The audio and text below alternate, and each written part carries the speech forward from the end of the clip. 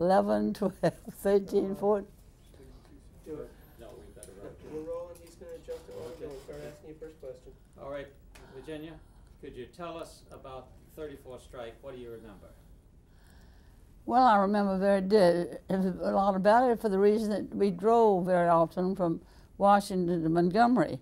And we drove through North Carolina, and we drove through Kannapolis and Concord. And in fact, every little textile village we came through, we saw the same situation, which was that the National Guard was occupying the city or the town. The strike was on, the mills were closed. And there was just like an armed camp. There would be a machine gun, you know, at every corner of the mill, and there'd be the National Guard in the streets. And the mill people would be usually in groups gathered together somewhere. And it was frightening, and it was very terrifying indeed. And we would try to find ways of getting around the villages, but it was very difficult because, you know, there were no roads that went around those little villages. But that was true. I can't remember exactly the names of all the places, but it was true all through North Carolina. There was a textile strike that took in the whole state, as I recall. What did you think about that as a middle-class person who didn't have anything to do with textiles? Well, I thought it was absolutely disgraceful because the conditions in the mills I thought was disgraceful. And I thought for them to call out the National Guard to break the strike was absolutely disgraceful. See, I was a great New Deal in those days, and still am, I suppose. But the New Deal, you see, the labor had been made legal under Roosevelt. I mean, the unionization of labor. And up to that time, it had no protection whatever. So I thought that they were being not only dangerous, but also being illegal. I mean, in calling out the Guard. They did that all over the South, though, because where I lived in Birmingham, Alabama, they called out the National Guard for the coal strikes. And so you see, at that time, the South was almost entirely not ununionized, or not unionized, except for very special skilled crafts like the bricklayers or the carpenters may have a union.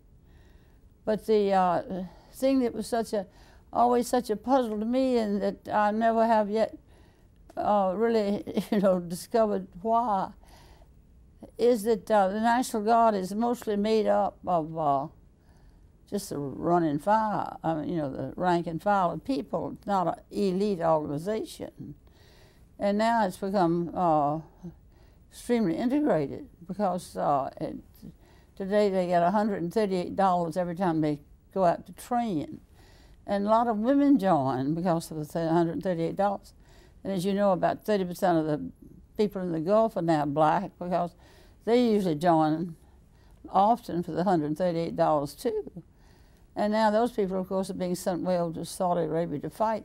But the point about the National Guard was that so often the very people who were in the National Guard were also people who worked in the mills. And I always thought that was very strange, that the people who worked in the mills had been coerced into performing the act of breaking up the union. Now, very puzzling. We've been talking with some of the cotton mill workers about being called lint heads. Did you hear anything about that? Oh, heavens, yes. You see, they had a big mill in Birmingham, the Comer family, the Avondale mills, and they lived in a certain part of town, and I can remember very plainly, you know, the children particularly, we called them lint heads. That was because, you know, the cotton, but what we thought that meant was that nearly all of them were extremely blonde. They had pale eyelashes and pale eyebrows and pale hair and pale skins. And at that time, I was so unconscious of the facts of life that I just thought they were born that way. But of course, it was really malnutrition.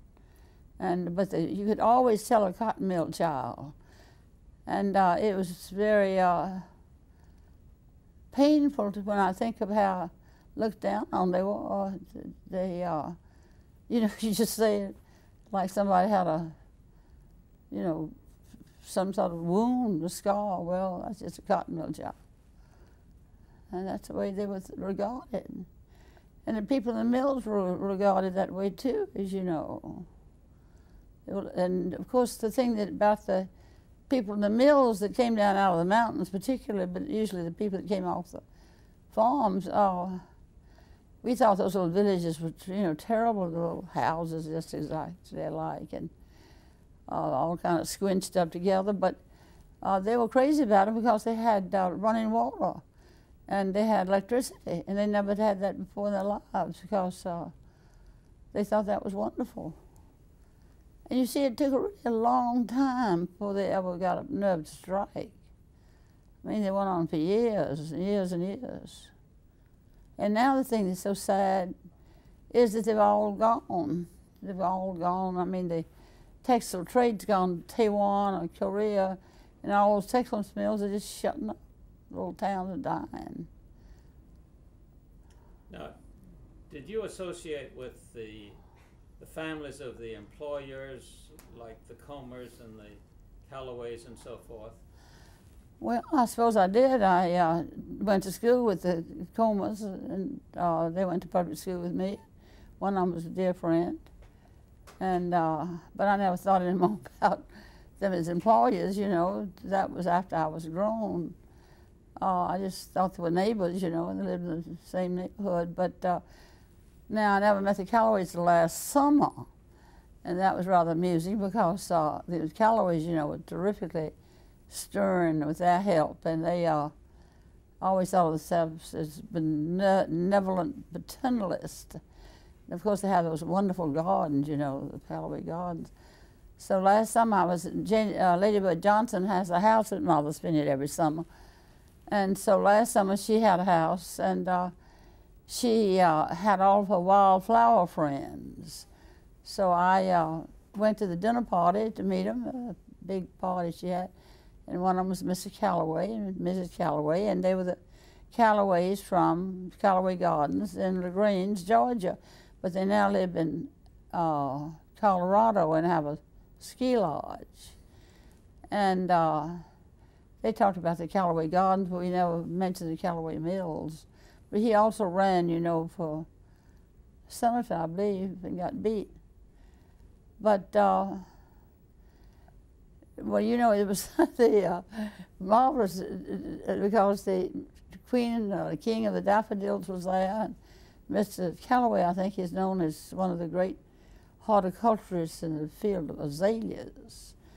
But you went to Lady Bird Johnson's house for dinner and you didn't talk about anything but flowers. Now, you are pretty knowledgeable about Southern history. How do you feel about the preservation of the history of the textile industry almost entirely in terms of the big houses and the big mills? Well, I think it's extremely interesting because it was the beginning of industrialization. Up to that time, you see, the South had been almost entirely an agricultural part of the country. And I think the textile mills came in, and they were, as my knowledge goes, which is not as expert as you might think, but as my knowledge goes, the textile industry was the first industry that took root in the South. Of course, in Birmingham, the coal mines started pretty early too. But the textile industry was really the southern industry that was, and see, it was almost entirely due to the North. And then many of these mills were owned by the Northerners because they wanted to get back down closer to where the cotton was grown. And it was only after so many years, really many years, that the Southern money came into it. It was usually Northern money that ran the mills. But the industrialization, I mean the unionization of the mills, came many years after the industry had been running. And the workers were not dissatisfied until sometime in Well, really in the New Deal days, it's the first time I remember them having terrible strikes and getting all waked up. And they really, at that time, they got awful mad. And I always had a strange suspicion, which of course I can't prove, so you probably can't prove it, is there were some people in the textile unions who were working against the union, who were actually trying to get dissension. One of them was Roy Lawrence, I thought was a very bad fellow, but he was a terrible redbait in the first place. And then I thought there was something sort of shady about him, that he was in there for other ulterior purposes. Now, Lucy Mason wasn't in the Textile Workers Union at that time. Oh, no, she never was. Lucy Randolph Mason, as you know, was got connected with the union movement. I know all that very well because I was living up in Virginia, you know, out of Alexandria when I met her. And she was brought to my house to meet me because I happened to be a great friend of Catherine Lewis, who was John L. Lewis's daughter, who was a rather large lady, who was a very brilliant woman. And she was very anxious. Her sister, see, they were there, the aristocrats of the aristocrats. I mean, you couldn't go any higher in Virginia than the Randolphs or the Masons. She was both, you know, Lucy Randolph and Mason. And you see that George Mason lived right down there on Potomac, right below Alexandria. So her sister had married somebody named Bryan, who was head of the bank in Alexandria. And she was quite a society leader. And so Lucy used to visit her sister, and she was working with the YWCA. And she had gotten very upset and disturbed about the condition of the girls who worked in the tobacco factories. She thought they were treated very badly, and she thought they were paid very little. And so her sister brought her to see me to see if I could get her an introduction to John L. Lewis, which I was managed to do through his daughter, Catherine. Well, she just bowled Mr. John L. Lewis over, because she was such a Southern lady, you know. She just absolutely a very epitome of a Virginia lady. She just wore little white collars and looked so pretty and dainty and sweet. And he sent her south as his, you know, publicity representative. And she, people would say that she walked into any office, you know, editor's office, the head of the mills or whatever she was doing, and then all the men instinctively rose and took off their hats. Just looking at Miss Lucy, they rise up and take off their hats. And she was really a lovely, sweet lady. She was, but she was so, you know, so completely out of character, if you could. There were two people, you know, that started the Southern Conference, and she was one, and the other one was Joe Gelders. He was the same way. I mean, he was just such the epitome of a Southern gentleman, you know, extremely. So the radical movement in the South started with the descendant of George Mason and young Jewish physics professor who descended from Abraham, I reckon. When did you go to Washington? Well, we went to Washington in 1933. See, my brother-in-law, Justice Black, who was a senator. And so my father fell on evil times when cotton went down to 5 cents a pound after the First World War. He lost all of his land and had to sell it for nothing. And he couldn't even pay the taxes. And so I had to come home from college, and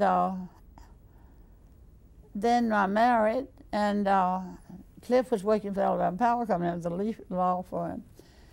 And then Hugo Black asked if he'd like to come to Washington when the banks were closed. They were looking, and you know, the banks were all shut all over the country, and they were looking for lawyers who, corporate lawyers who could deal with the banks. So he wasn't terribly happy at the Alabama Power Company because he was in a rather ambiguous position there. My brother-in-law, Hugo Black, was fighting tooth and toenail for the TVA. You can imagine how popular that with the Alabama Power Company. And so Cliff was frequently reproached for having a brother-in-law for the TVA. So he saw things were not going to be happy. And so we seized upon the chance of getting to Washington. And we went to Washington in 1933, and he immediately began working with the Reconstruction Finance Corporation, opening up the banks. Now, I was asking about that because the climate in Washington seemed to have been very pro-labor as you look back on it, but the textile workers were having a hard time getting the right kind of government support for this strike. Well, you see, one of the reasons the textile workers did as bad as they did, in a way, I mean, I certainly felt sorry for them. And I think they were, but they were very racist people.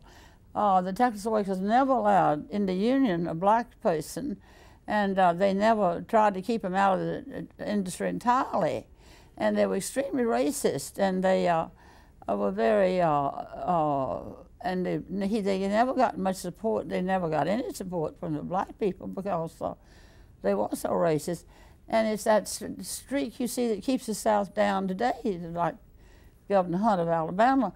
Here you have, you know, big, rich Republicans, millionaires and so forth, and then they have this primitive Baptist preacher who is practically illiterate, but he's a racist, and so he got elected with the millionaire vote and the poor white trash vote. Now that's quite a strange combination, but he got elected just the same. And you're associating the textile workers with poor white trash. You make me seem more of a snob than I really am. But if you want to know the truth of the matter, I did associate textile workers with poor white trash. And I thought that, I thought that they were born that way. And I hate to admit it, but that's exactly what I thought when I was young. See, I learned different as I got older. George, you got to admit I tried. Okay, I think we've got everything we needed out of this lady. That's a perfect confession. Well, that's wonderful. Well, you see, the thing I'm trying to explain was that the reason they didn't have so much political, because in the first place they were terrible red-baiters, the textile union was. In the second place, they were racist too. So that did sort of cut off a lot of political support they might have had that they didn't get. Absolutely, that's nobody else has had the guts to say that. And I Well, think it was it's absolutely true. I don't know why nobody said it. It's just it couldn't be truer. I wonder if, Virginia, if you have anything you'd like to add about the women who were involved in the strike, the women textile workers and their involvement as strikers. Honey, I never knew a woman's textile work in my life. Not on a personal basis. And you see, it's so strange to try to explain. I lived in very close associations with blacks all my life from the time I was born. I mean, intimate association. I slept and ate and played and, you know, everything except go to school. But I never had any association with poor whites at all. And I can remember them now, you know, they'd come over the mountains on Saturday and they were walking. This was the ones that worked in the iron ore mines and the coal mines, and they'd come back home at night drunk and they were reeling. And I can hear my mother now saying, oh, poor white trash, you just absolutely can't do a thing with them. You can't imagine how you're raised in the South that if you're just, you're indoctrinated in a class system. You have to just get over it like you get over the measles or the mumps or typhoid fever. Well, George, you're a fine one to talk. You was Stoney from Charleston. Good God. You have a whole lot more aristocratic than we were, so I don't know why you look at me. Because the Stoneys, phew. If you didn't, I bet your family even went to that damn ball. What was the name of that ball? If you went to that, you were certified. What was the name of that ball in Charleston? Oh, you do know. Everybody knows. If you got invited to that ball, you were certified. 100% pure, blue-blooded all the way through. And you don't even remember the name of it? No, you're associating me with the family, the branch of the family that was very distant from mine. The Stoneys in Charleston? They've only been It's only a convenience when I need to get somewhere. Well, as far as I know, I was raised on the fact that Stoner is about as aristocratic as you could get. Okay, I think Virginia, you've been just introduced great. me to a side of the family I've never heard of. Who are these people? I'd like to go meet them. Okay. Well, the I name promise you it Stoney. wouldn't be more than 15 Is that minutes. it? Okay, packing up. That's good. That's it?